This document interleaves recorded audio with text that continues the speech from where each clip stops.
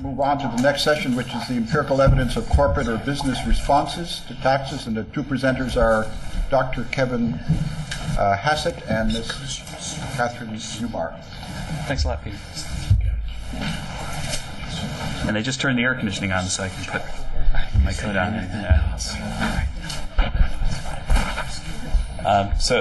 So while everybody's milling about, I'll just start. Katie and I are really grateful to be here, and we've been big fans of the research that you guys here at Rice do for a long time, and it's great to finally come down and have a chance to visit you. Robin Sickles taught me my first econometrics class. So to the extent that he left, so I get to make fun of him. One of the things I learned best from him is you never try to tag him out at home plate in a softball game. He was famous for wiping people out, no matter what their size. I can second that. It's on the team. So Katie and I have done really an update of the Handbook of Public Economics article that Glenn Hubbard and I wrote about 5 years ago. And it's been a really exciting time in the investment literature and a really fun literature to be a part of. One of the things I notice in some literatures is that when people say things that disagree with one another, then they all get angry and unfriendly. But in the investment literature, it seems like it's a really jovial crowd. And even though one of the main conclusions that I've reached in a lot of my research in the last 5 years is that a whole bunch of the stuff Glenn Hubbard did was wrong, then where Glenn and I are still talking. And so what I'd like to do is sort of assume, after a little bit of introduction, that you kind of know where we were, about 5 years ago, and then talk about what's been going on at the frontier. And I'd have to say that I think that the frontier is about as exciting, and the open questions are about as exciting as I've seen. And I have the sense, especially, and I can't wait to see you talk a little bit more about this, maybe at lunch or something. But especially, I have a sense that Emmanuel is very close to really, really important findings. But we haven't seen them yet. But we're really, really close. And so I'm going to just start with what I think is the basic econometric problem in investment. And it goes approximately like this, that up until right about the time that Robin Sickles was wiping out catchers and I was in graduate school, it was very, very hard to find a paper that ever found a user cost effect on anything. And if you just sort of make a chart, and this is a chart that Glenn and I put in the handbook chapter, then you can sort of see why. And it kind of goes like this. That suppose that all of a sudden something happens that makes it so that the economy is going up a lot, and I think economists aren't very good at guessing exactly what that might be in real time. Then GDP's booming, investment's booming, and interest rates are going up. And so if you just sort of run a regression of this is the dark line is producers' durable equipment, and the sort of dotted line is a cost of capital series, which is the cost of capital series that the guys at the Fed show the governors when they're briefing them in the Green Book for the Open Market Committee meetings. Then you see, in fact, that there's a correlation that's maybe even statistically significant, but it's the wrong sign. and so the interest rates tend to be going up when we're investing a lot, and so. As the literature was sort of existed when I was in graduate school, then what happened was that there were a whole bunch of studies where people would take time series data and investment and user costs and run regressions and find kind of nothing. And I almost think that it took ingenuity. It took ingenuity to find nothing because the first thing that they might have found was actually the wrong sign and significant. Now, while that was going on, there were other things in the time series data that were compelling and fun to theorize about. And this chart here shows you one of them that is still clearly in the data, and that is that there's a very, very high correlation at the aggregate level between cash flow and investment. And so, if firms are making lots of money, they're buying lots of machines. And if you run that regression, then you're going to find that the user cost, the Jorgensonian user cost that we public finance people want to use, at least as our first line of defense of figuring out what's going to happen, just doesn't matter. And cash flow matters a heck of a lot. And so a whole industry, really, of papers emerged right about the time that the sort of new public finance and investment started happening, that tried to understand why this cash flow effect was there and relate it to liquidity constraints.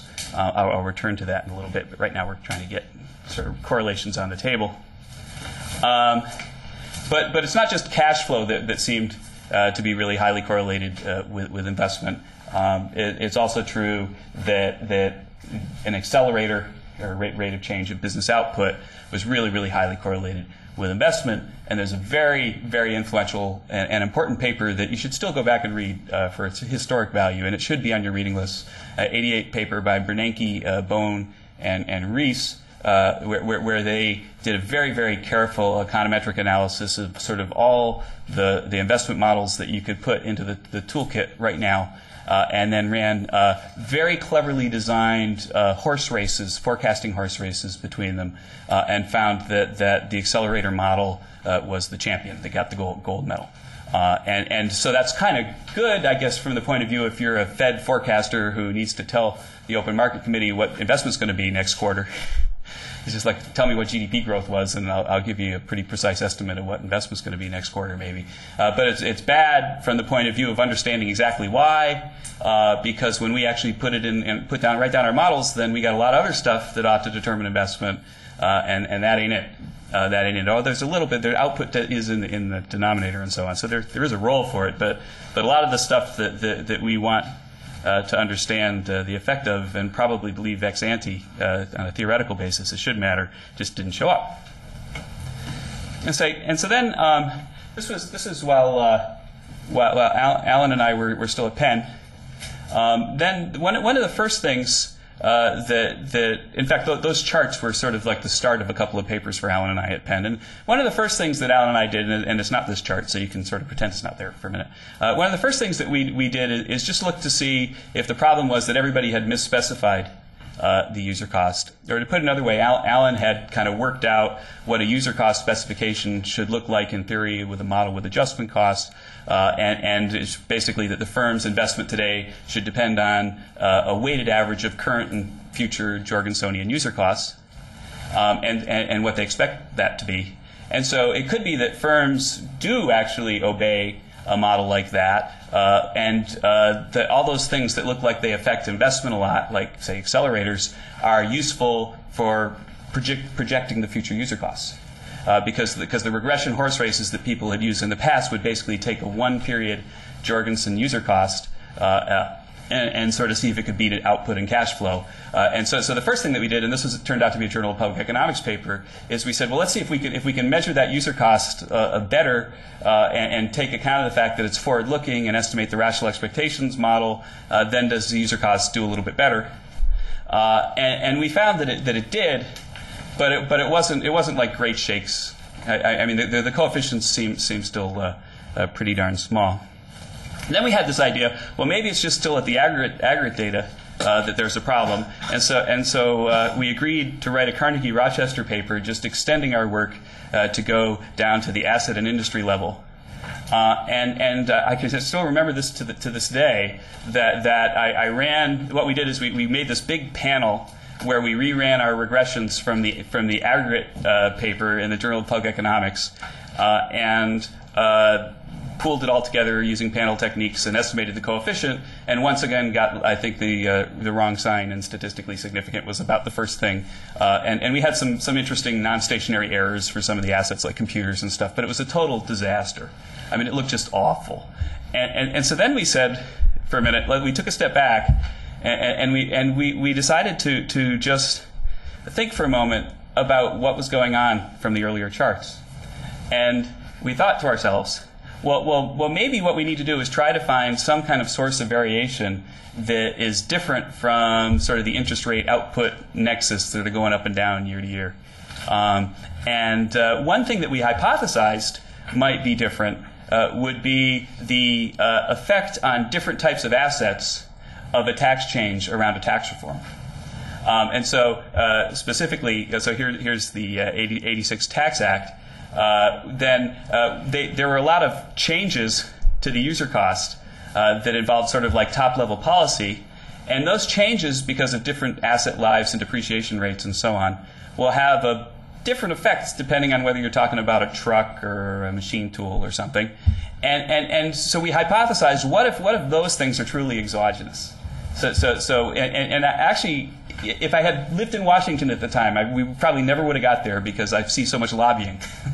But we said, what if those things are exogenous? Then maybe if we just look at the cross-section pattern of changes in the user costs and changes in investment around the Tax Act, then that might be the way to identify the user cost effect and see if the assets that got hammered the most by the tax reform are the ones that had their investment go down the most after the tax reform. And this chart was sort of the first chart that we made, really, from this exercise. And as I bring it up just out of its historical interest, you see, I don't have the data anymore, so it's actually, God knows what software we used to make this chart. It was probably Gauss.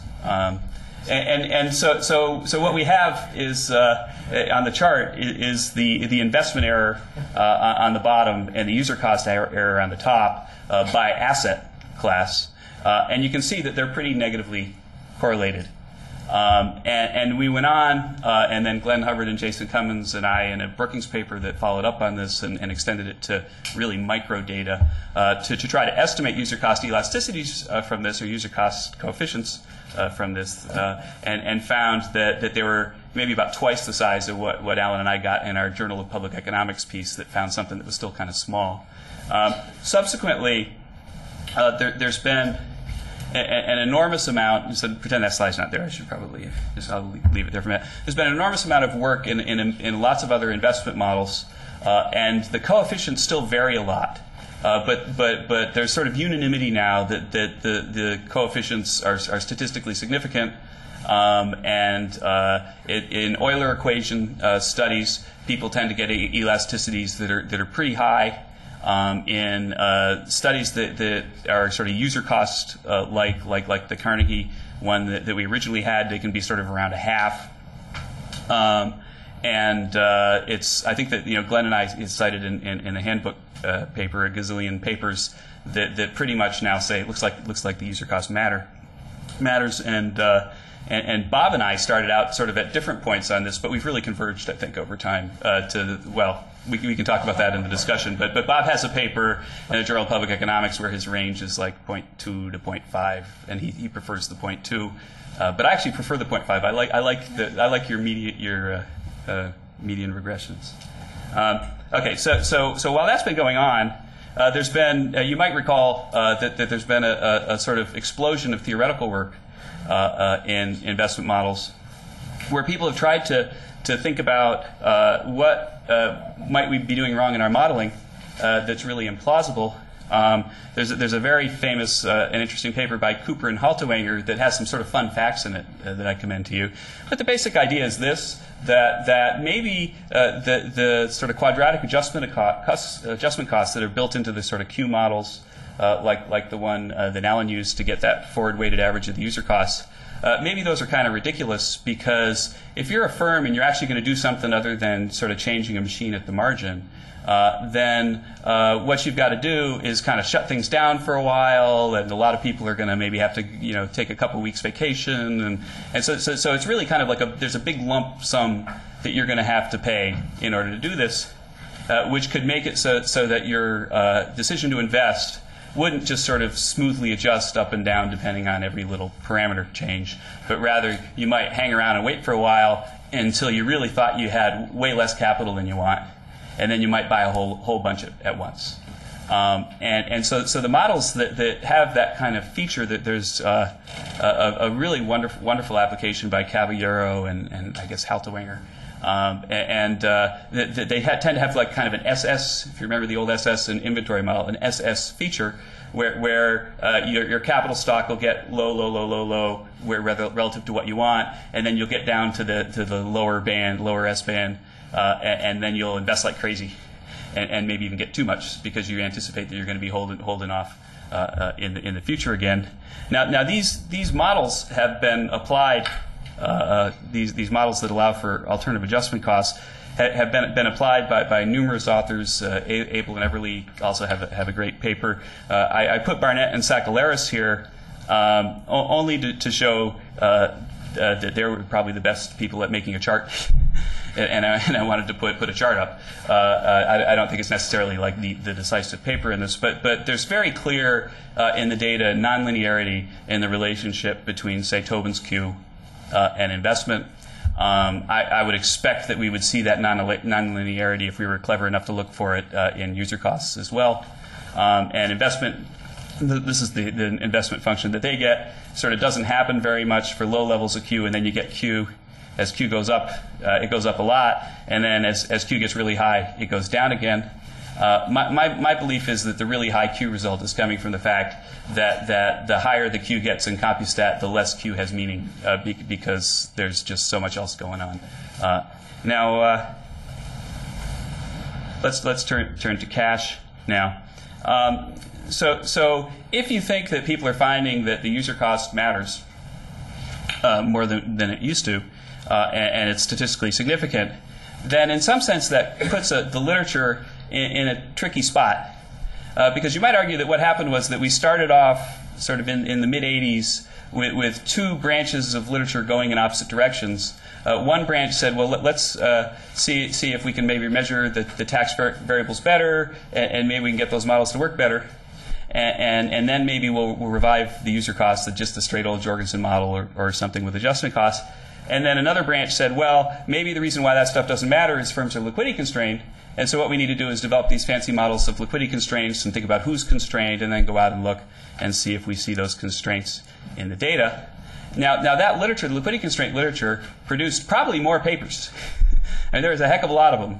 And in an AER paper that is coming out this June that Steve Olner and Jason and I wrote, we counted 50 papers that used Q, OLS Q, and cache to do something. And these papers pretty much found really, really small effects of Q, which is sort of the fundamental thing, and big effects of cache, and they found patterns in it that they argued were consistent with liquidity constraints. And if that's where that literature really is, and the user cost literature is saying, well, no, actually these fundamentals matter a lot more than you think, then there's kind of a dissonance between those two branches.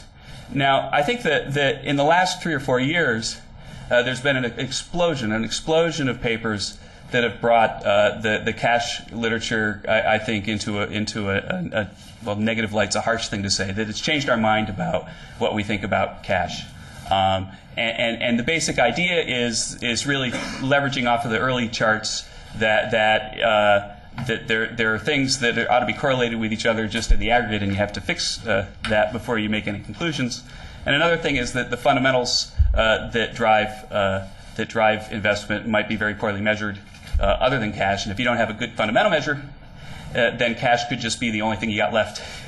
And so it's explaining investment. And in addition to those papers, there have been a number of theoretical advances that have talked about whether, well, would we really expect there to be like high cache sensitivity in liquidity constrained firms or not? There have been, and the answer is no. Other papers have said, well, what if we try to define constrained different, but in a financial market way that's reasonably attractive. That's Kaplan and Zagalis.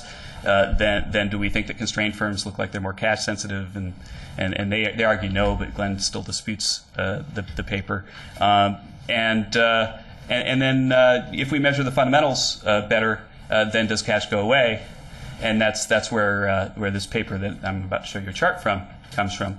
And it's too bad Robin's not here, because this June 2006 AER paper actually grew out of a problem set from his first econometrics class.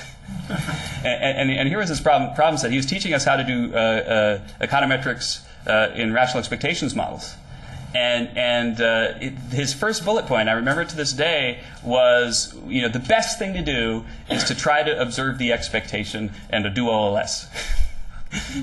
If you can do that, then that's the best thing to do. You probably won't be able to, but before we go into GMM and all that other stuff, if you can observe the expectation, then OLS, then that's what you should do, and you should stop.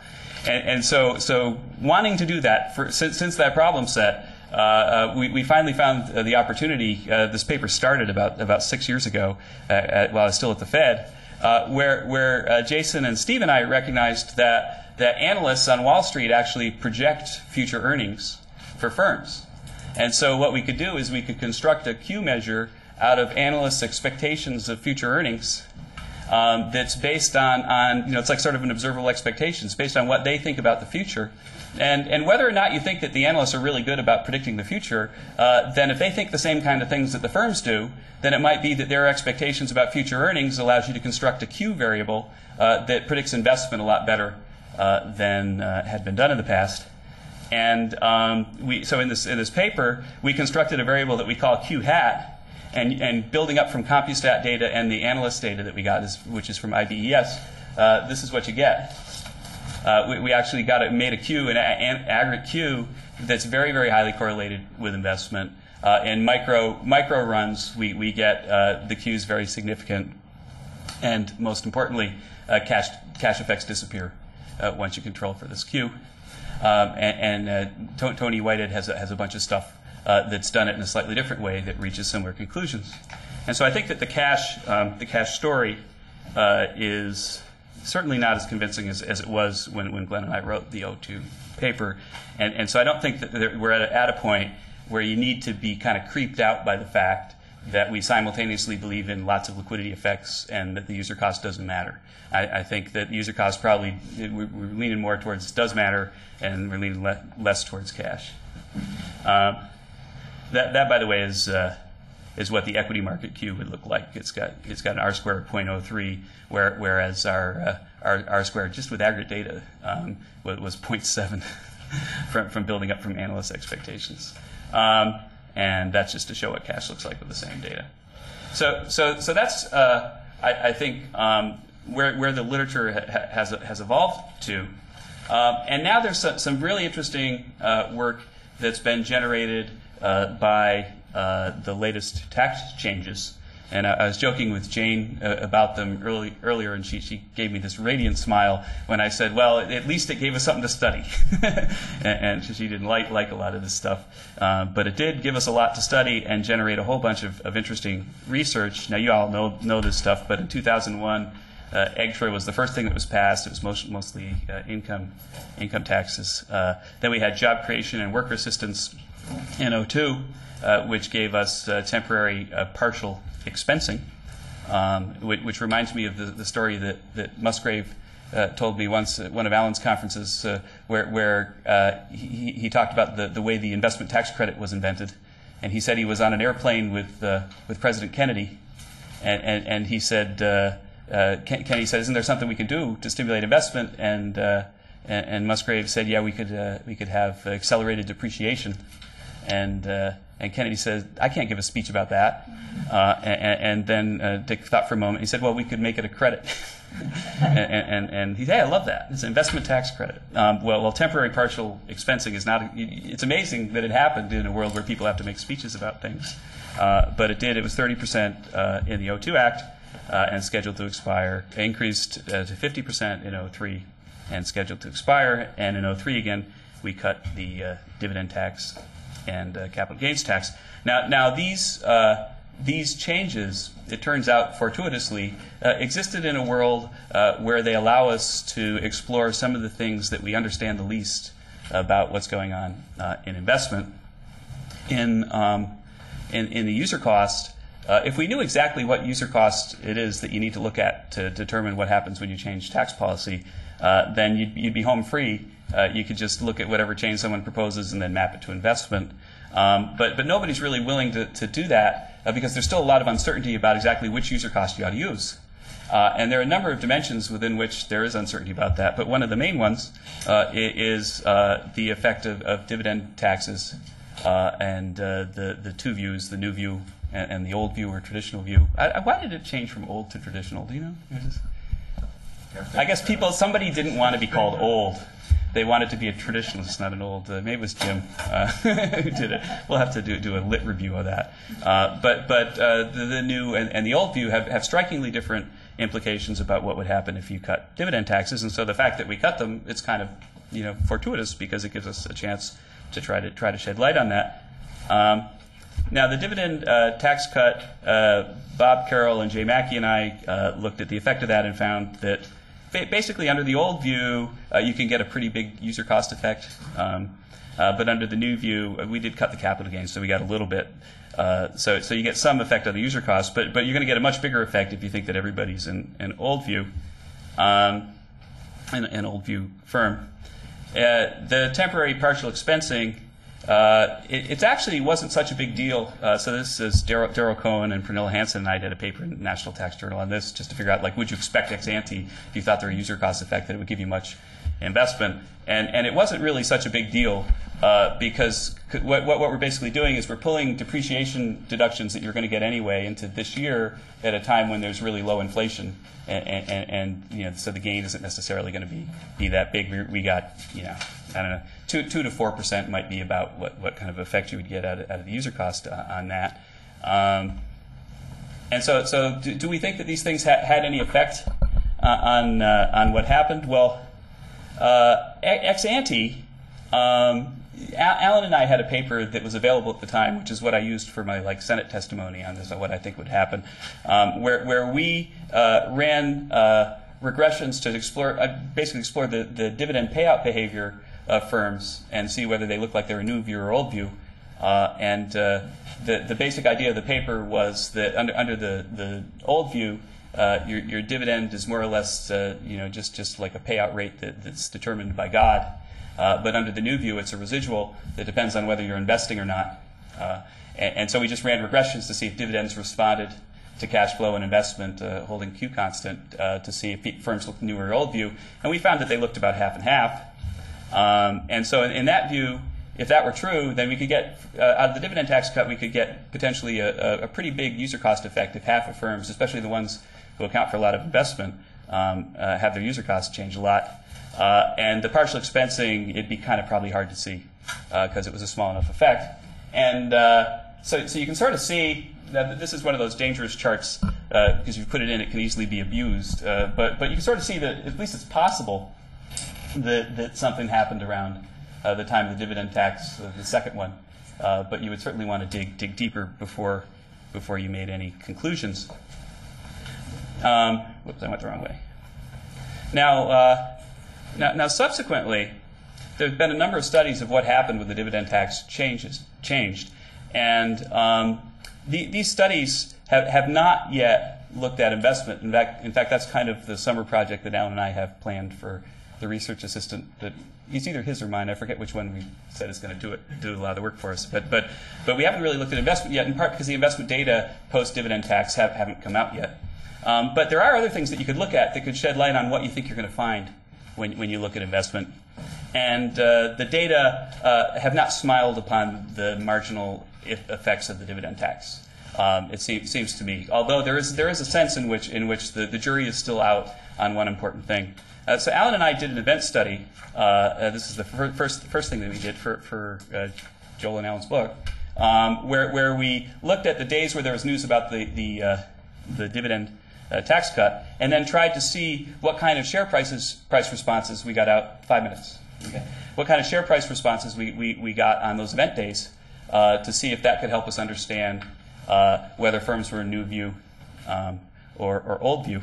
Now, if the dividend tax cut were viewed to be permanent, then under the old view, if you're a guy who pays a lot of dividends because God said you had to, then that's really good news for you if we cut the dividend tax, and we expect your market cap to go up a lot.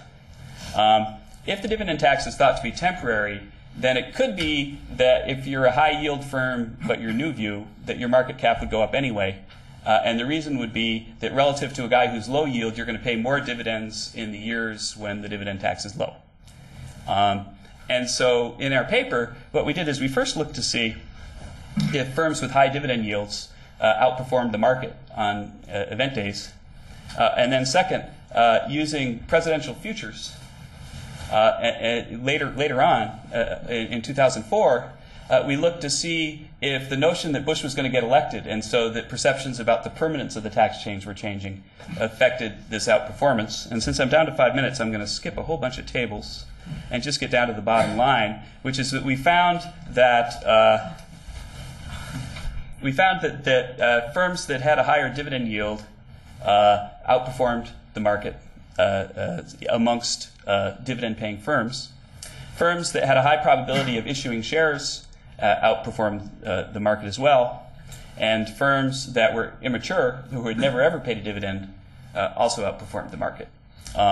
And what we conclude from all that in the end is, and especially after accounting for the Bush results, which showed that when people thought the dividend tax cut would be more permanent, then the excess return from paying a high dividend went away, that firms looked like they were new view firms in the sample, because the reason we got the outperformance on the event days was that firms that were paying a dividend that was expected to come while the tax was low were outperforming, and not because of the traditional view.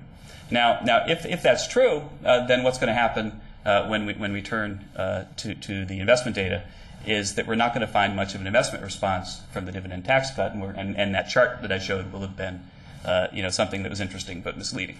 But the one thing that's interesting is that we also found very, very strong outperformance by immature firms that never paid a dividend, young babies with no earnings, and firms that issue shares.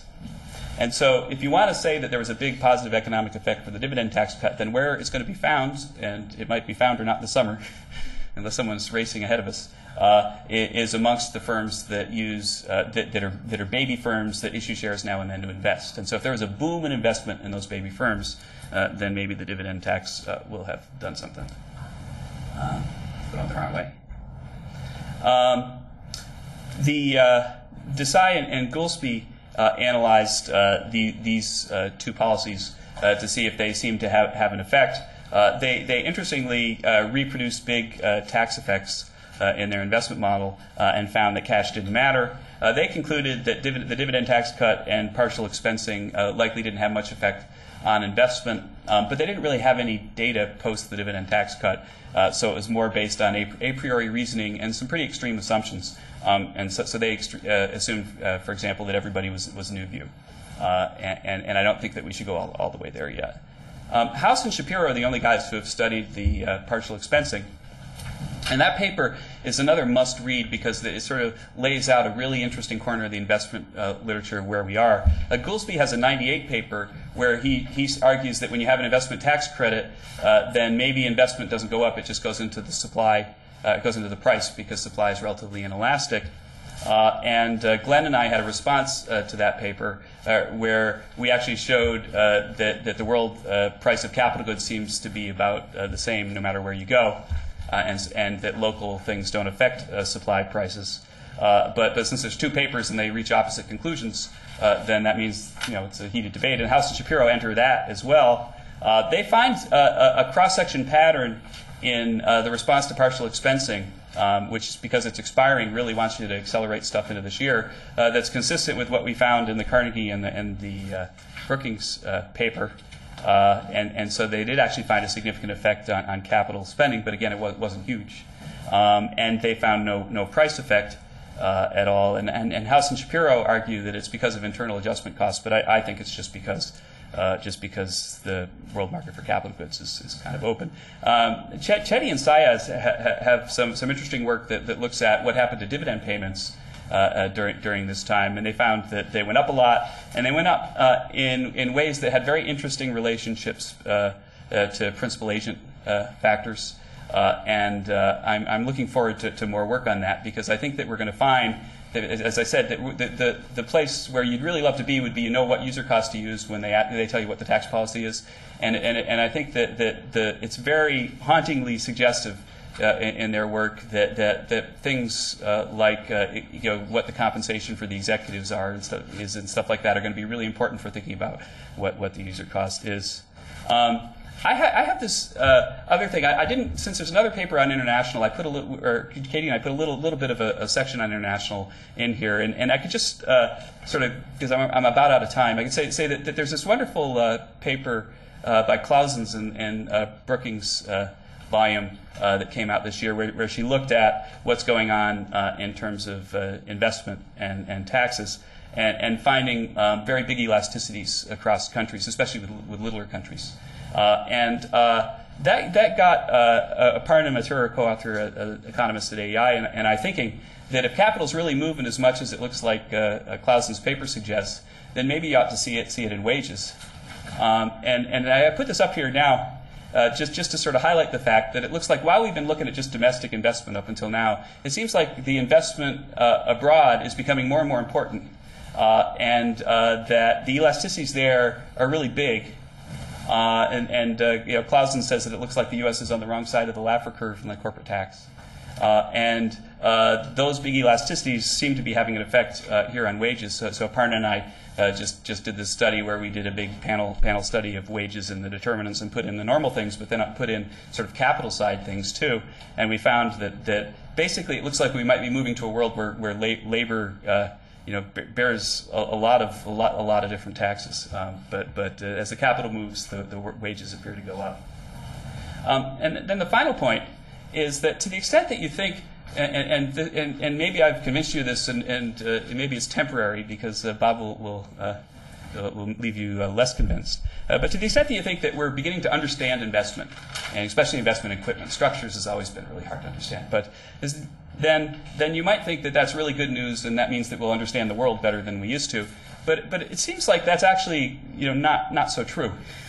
Because while we've been studying investment and getting down into the nitty-gritty about what's going on in investment, the types of things that firms are doing have changed a lot.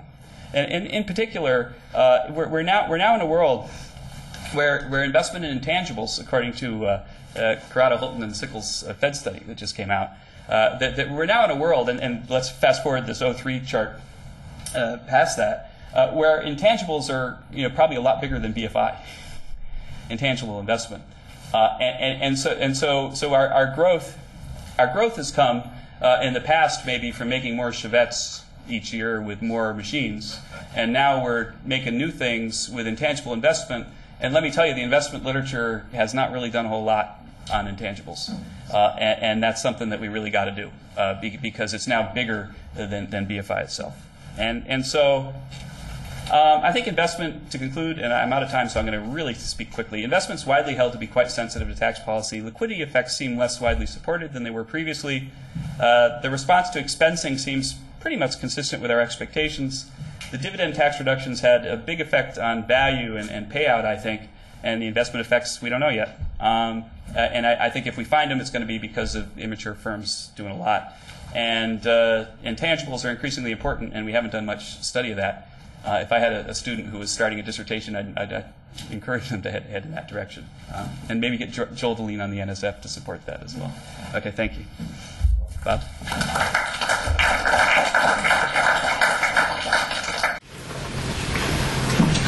That's cute. Great. It's a pleasure to be here, and I thank the organizers for inviting me to participate in this conference. What I'd like to do today is to spend a little time finding commenting on basically what I see as the sort of central contribution of the Hassett-Newmark paper. And then I want to work through the template that's been given to us by the organizers with the threat that they're not going to honor our expenses if we don't present things this way. And initially I might say I was kind of annoyed by it because I found it didn't work. But ex post, I think it works okay. And so but you can tell me in about 10 minutes or so. And I want to focus on the known and the unknown on 5 points that Kevin has talked about. The cost of capital, production function parameters, both in terms of estimation and inference, intangibles, as he talked about, and then corporate governance, which he did not, but I mentioned it in passing, and then close on what's the unknowable that we have here. Okay. There's a lot of material, obviously, in the paper by Kevin and Katie. I mentioned sort of a singular contribution because some of it, as he mentioned, is related to previous work that he had done in terms of a survey.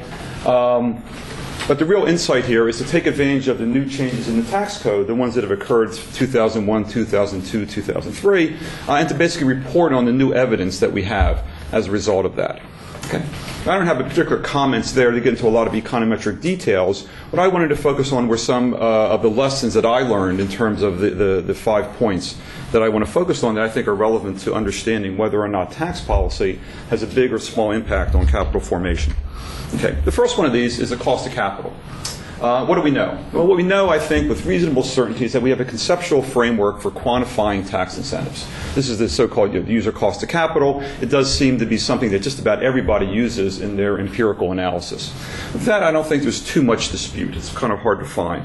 However, what don't we know? I think what we're not so sure about is the slippages that occur between legislated tax policies and the variables that appear in the user cost.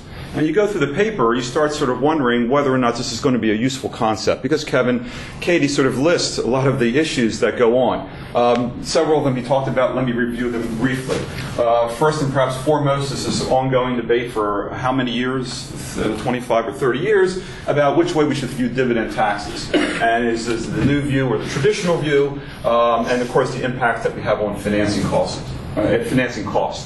There's issues of timing, of which, of course, the bonus depreciation points out that the timing kind of issues that are sort of subtle in the tax code may not translate very easily to what's true in the user cost of capital. There's a whole long discussion about international taxation, which Kevin didn't get a chance to talk about. Clearly, issues about tax havens, income shifting, transfer pricing, all create wedges between the user cost variables that we have and the user cost variable we have to use, and all the sort of complexities and the nuances that are in the tax code. So, of course, what all this means is that it adds a lot of measurement error to the user cost. Now, I wouldn't be quick to say that it therefore means that all responses of capital formation to user cost are downward biased. That's only when measurement error behaves itself in a nice vanilla form. The measurement errors that I'm talking about here are pretty substantial, I think. And so I just raised a question as to whether or not this is, whether or not the actual measurement of the user cost is one of those unknown things that we have. I end with a piece of data, which is from the 1986 Tax Act from Valentine, published in the National Tax Association Papers and Proceedings. And he notes that when he looked at the Tax Reform Act of 1986, that only 8% of the dollar volume of corporate tax increases were reflected in variables in the user cost. Now, of course, on the one hand, Valentine's talking about average computations and the user cost is talking about marginal computations. But the divorce between what's there in terms of this, the number here, the 8% number, is something that should give us pause in regards to how we basically compute the cost of capital. Let me move on then to a second issue, which is about the estimation of production function parameters. One of the things that we know clearly, I think, from economic theory are basically static production relationships. We have a pretty good feel between that there's output on the left-hand side and there's production function mapping inputs from the right-hand side over to output. Okay. That I think we're pretty confident of.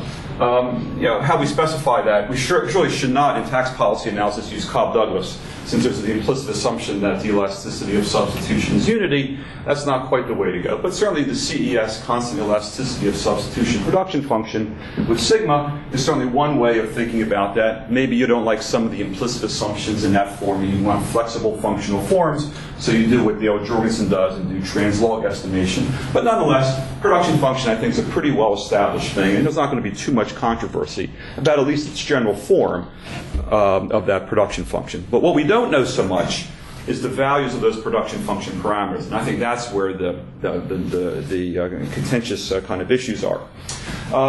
Let me divide between sort of low signal to noise and high signal to noise ways of trying to estimate those production function parameters. Okay, the low signal to noise are kind of characterized, I feel, by when people use investment data. And a lot of the pictures that Kevin showed were basically with investment data. And the reason that there's a lot of noise in these relationships is for a lot of the points that Kevin raised during his talk. Think about adjustment costs. The usual traditional model is one of convex adjustment costs that have been accepted for a long period of time, but worked over the last 10 or 15 years, represented by that spiked diagram that Kevin had with Q and investment. Suggests that adjustment costs may be much more complicated. The non-convexities, irreversibilities, fixed costs, all those things may be creating problems. Other issues that he talked about are the issues about financing costs. 10 or 15 years ago, people were very keen on financing costs as being important for investment. More recent work, obviously Kevin's paper coming out soon, suggests an alternative interpretation. Stock market Q was used for a while as being relatively informative for investment, but then we got concerned, especially in the 90s, about equity market misvaluations. Issues about the supply curve of capital, the Austin-Goolsbee point that Kevin mentioned, and of course his article with Glenn Hubbard, which moved in the opposite direction. Now what these points should tell you, especially 2, 3, and 4, financing costs, Q and equity markets, and slopes of the supply curve, is that one of two things. Either that Kevin is a contentious person because he's on both sides, he's on a substantial debate in each one of those, or there's a lot of uncertainty in those areas. And I would take the former conclusion I won't necessarily reject, but the latter one I need to use for the rest of this talk, which is to say that there's a lot of uncertainty as to how we model investment. Therefore, there's going to be a lot of signal, there's going to be low signal to noise in these kind of models. There's going to be a lot of transitory variation, transitory shocks that we're not going to want to be very useful in terms of trying to identify production function parameters. Okay, so what's the alternative? Well, we want to go to high signal to noise kind of estimation strategies. Okay, and there's basically 3 ways that people have been doing that. One way is basically to look at substantial tax changes, and Kevin mentioned that during the talk and in the paper. That with Alan Arbach in one version, and then with Cummins and Hubbard in other papers with panel data, they look at where there's major changes in tax policy, arguing that the signal content is going to be really substantial there. So some of the concerns that we talked about in the previous slide will be kind of washed away. It seems like a really sensible kind of strategy.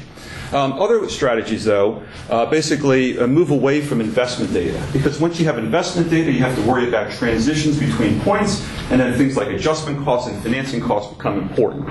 Okay? Another way of doing that is trying to avoid it. Okay? Avoid it entirely by looking at capital stocks. And one branch of that literature looks at co-integration analysis. That is to say, looking at the ways in which capital stocks and user costs move through time, arguing that there's certain properties, unit group properties, and that they, in fact, the 2 series are co-integrated. Caballero, a long time ago, in an aggregate paper, and Schaller, in more recent work, have looked at that and found some pretty substantial user cost elasticities. Okay. The point I'm making here is that just to focus on sort of long-run issues, and let's try to get away from the medium-run and the short-run kind of issues that are associated with investment data. And another way of going about that is something that I've been involved in, again looking at capital stocks, but using so-called spectral methods, which allow you very naturally to focus on long-run issues, and hence avoid all of the adjustment costs, financing costs, and all the other contentious issues that were on the previous slide. Okay. So again, I think what we are a little bit uncertain of are these exact parameter values, and a suggestion here as to how we might go about getting a little better knowledge there. Okay, third point, again on production function parameters, though, is inference. One of the things that we know, in good part, is that we have some estimated parameters for microdata, which seem to be a little bit more certain than we had perhaps previously with time series estimates. Now, notwithstanding the previous slide, which raised some issues about these parameters, let's take, for the sake of discussion, that we have some reasonably good estimates from panel data. I think the vast majority of people doing tax policy analysis these days would focus on panel data as opposed to the aggregate. So I think that's all for the good. Okay, but there's a real problem here. And the unknown then is how do we map from these micro parameters into macro parameters, which is what we care about. Because at the end, we're not interested so much in investment in a particular sector. What we care much more about is sort of what the effects are on the overall economy. So you have these micro parameters estimated in studies that I've been involved in, Kevin and many others. It's also true for the second paper today, looking at things from the household side.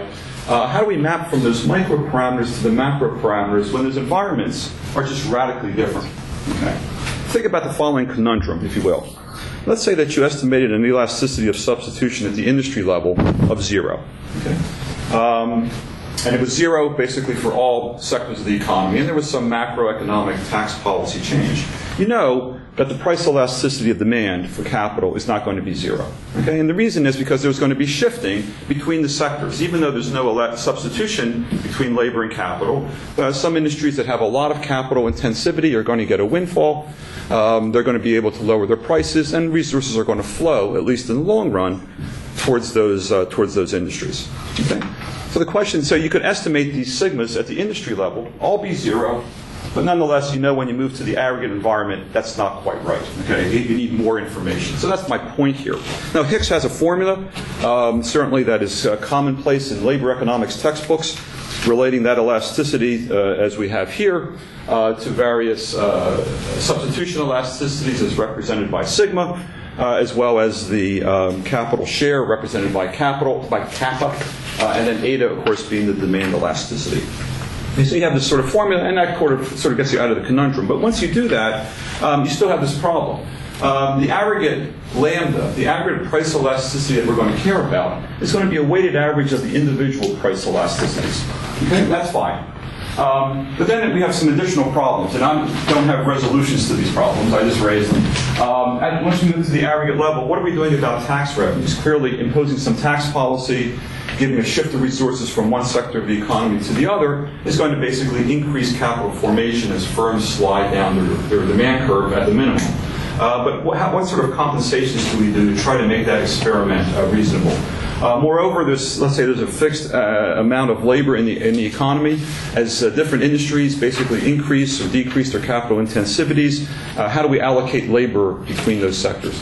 So I don't really know what the answer is. But what I do know is panel data is kind of useful for getting good parameter estimates. I think econometrically, many of us favor it. But how we then map those parameters into something that we care about in terms of tax policy analysis, I would leave in the unknown category. Okay. The fourth thing, and Kevin mentioned at the end, I'm very glad, he has a very short piece in the paper at the end, is the role of intangibles. What we know about them is that they're clearly very important. Remember the last chart that Kevin had, which basically indicates that intangible investment is now greater than tangible investment in the economy. Yet we're focusing a lot of resources on looking at tangible investment, and the unknown is just about everything with respect to intangible investment. There's very little work that's been done. I can only think of two studies, one which is Bob Hall's work looking at the stock market, trying to say what the role of intangible investment was. There was a paper by Bond and Cummins in the Brookings papers, I think, that looked at this as well, but that had some methodological difficulties. So certainly a fourth point that I would take here and ratify what Kevin mentioned in the talk. The last point is something that's not in the paper, but since we're in Houston today, it seems to me that I should probably mention it anyway, which is about the known. Okay, what we know is that when people think of dividends, okay, and you're in a public finance audience, you always think about the double taxation of dividends. And if you're in a corporate finance audience, you would always think about agency and corporate governance problems, okay? And you wouldn't think too much about taxes. Maybe we should bring those two together to some extent. What we certainly know is that there's a prevalence of agency and free cash flow problems in the economy, and that firms basically invest as if the discount rate is very low for those so-called free cash flow Michael Jensen type firms. Okay. That's certainly, I think, not too much in dispute. What's unknown, though, is from the point of view of what's relevant for this conference, is the impact of the link between these corporate governance problems and capital formation and user cost. That really hasn't been worked out too much, and that's probably of some importance. Dividends clearly have a role in attenuating corporate governance problems. Indeed, the paper mentions that, and I have a quote there at the bottom, that investors were increasingly evaluating firms based on dividends during the years in which corporate governance problems were becoming more evident. So what I think we don't know is how these corporate governance problems are going to affect our estimates of the response of firms to the tax code. Okay. Running out of time. Okay, lastly, and to the last slide, is the unknowable.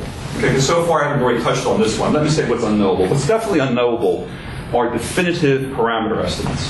Okay, I emphasize the word definitive.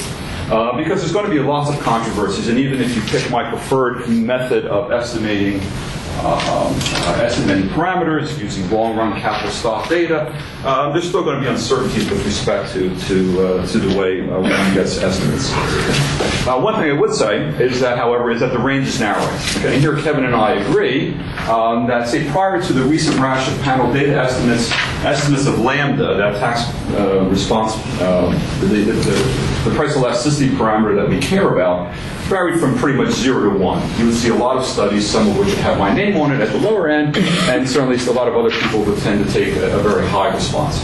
More recent work, some of it based, almost all of it based on panel data, has kind of narrowed the range. And the range of the low guys, which I count myself in, are numbers like 0.25 to 0.4, and ranges that I see for people like Kevin, and maybe I'm misinterpreting his work, and you can certainly correct me on this, are ranges that are a bit higher, 0.66 to 0.88, and so on, certainly a little bit away from 1. So I don't think we have quite convergence. I think we're moving a little closer to that.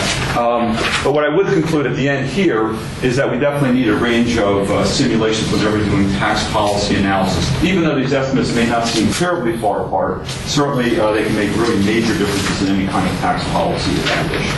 Thank you.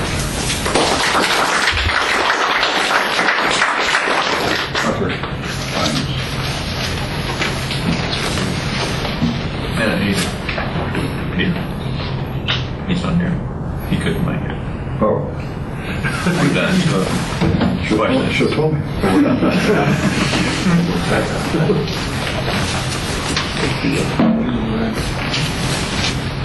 So, floor's open.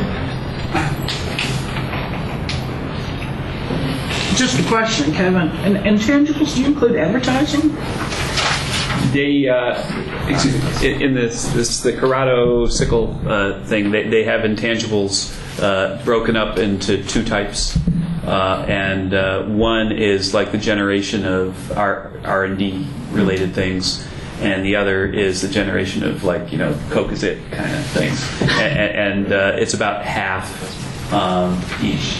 So that thing that I showed you was half Coke is it. And half R&D and things. You could argue that that's not a lot of that. It's not really investment. If you're putting something in this paper that what your price of meat today is the supermarket, I mean, that's really not a form of investment. Yeah, I guess. Per day, Yeah, I guess if you're saying half off tomorrow, right. That's right. But a lot of it is building equity short. Is it correct to assume that for the purposes of this analysis, you've ignored demand? No. But there's also you have to talk about which demand you're. For example, if I'm going to build a pipeline, right? I've got to have customers that'll take the capacity of that pipeline. Right, and so what in our models, what we're assuming is that you know what the price is that you can sell that for. And given that price, you then decide what to do. So the only variable is the cost of capital as opposed to the return. Well, you can calculate you want to know. Ultimately, you care about making the most money possible, given what price you can sell the stuff for. But in the models that we've been using and analyzing, we don't let what you do affect the price. Kevin, some of the recent tax incentives had a larger impact if you were a small firm than a large firm, particularly the expensing that was, the limit on the expensing ceiling was in the $100,000 range. So if you were a Fortune 500 firm or a firm on the company's that big, this is sort of irrelevant. If you're a small firm, it might be a bigger deal. Is there any way to study the differential responses of the little firms versus the big firms? We can tax return data be used to do that, or has anyone done that in trying to see whether these recent reforms had a bigger effect? Yeah, and in addition, Jim, you actually point out an important and probably bad omission on my part, which is that at the same time that Congress has been doing this stuff, they've been doing all sorts of stuff for small business that's much different from the stuff that I've characterized and could be potentially quite interesting variation to explore. As you know, the small business data tend to be really hard to use. It seems like part of the problem is that the Small Business Administration doesn't want to give us good enough data so we could actually tell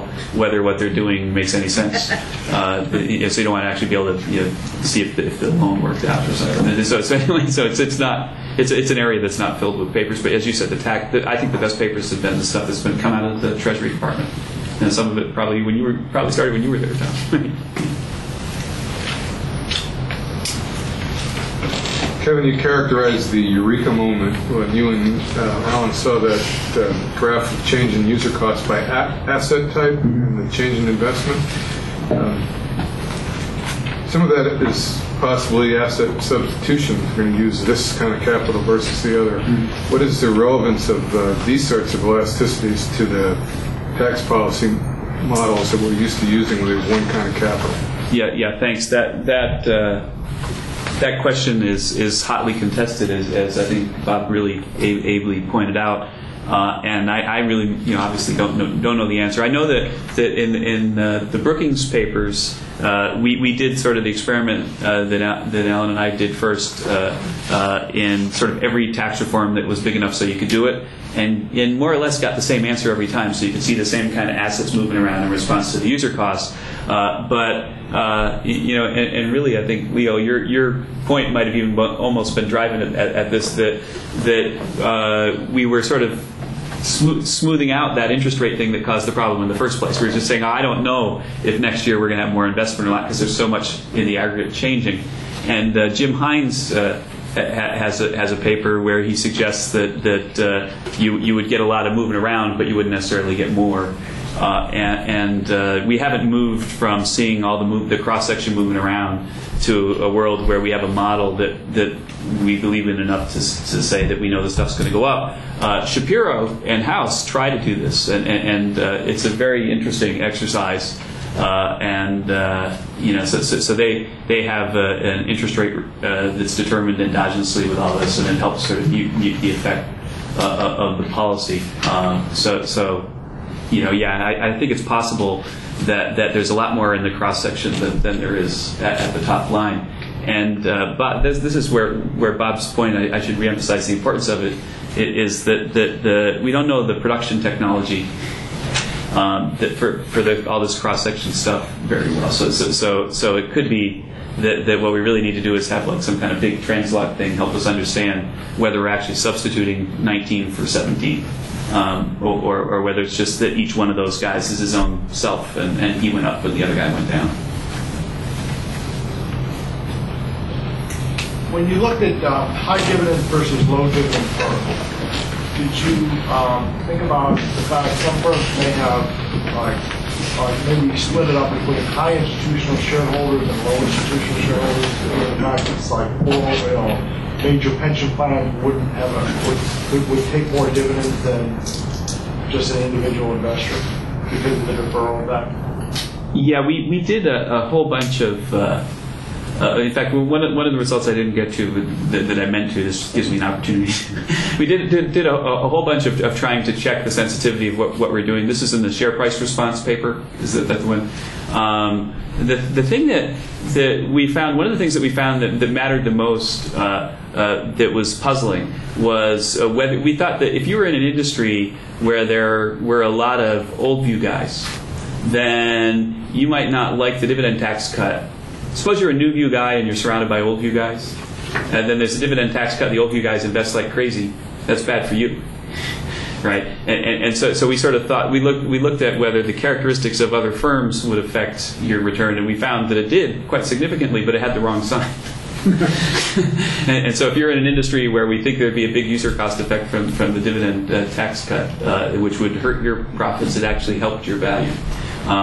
But the institutional investor stuff, I don't know, Alan, did any other runs we do? Because we did a bunch of stuff in response to comments, and they didn't all make the paper. I don't remember if we did. Something in about institutional investors. I honestly can't remember. I remember it didn't matter.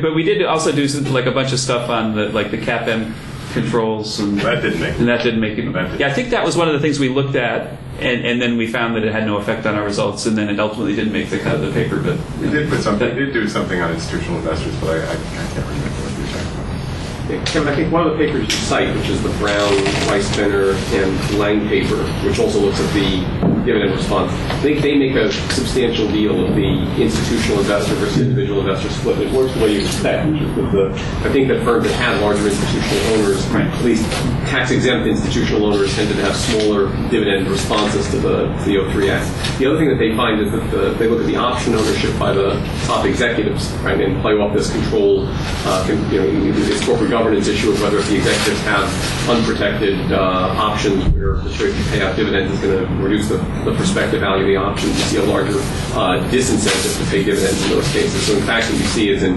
firms with either relatively few institutional owners or relatively little stock option ownership by the top executives, apparently the dividend response was larger. Yeah, that's right. And this was. I think I remember that. Yeah, no, that's. I remember it that way too. And I also think that Emmanuel's paper. It goes into a lot of the same issues and finds lots of very interesting stuff. And but it sort of leaves us with the sort of another next thing to look into, which is that we've got lots of this stuff, firm level characteristic that seems to affect their payout behavior. But when we tried to see it in the value, we didn't, and sort of puzzling over whether that's really true and what it means might be a nice next thing to look into. Kevin, you mentioned in passing that there hasn't been much success in explaining structure investment. Is that troubling? I mean, that's the long-lived investment where you'd expect user costs to be important. And if useful lives are getting smaller and smaller, user costs, capital is like paper clips, and you wouldn't expect user costs to matter. So why is it that in the place you'd expect to see user costs matter, you can't? I think it gets to another thing that Bob said that I wish I said, that there's all this stuff in the code that's not in the user costs, and it's getting worse every day. And so it used to be if you sort of knew tau and you knew z, then you were home free, right? But now there's all this stuff going on, and in structures that was really true, right? So we got the boom that was killed in '86,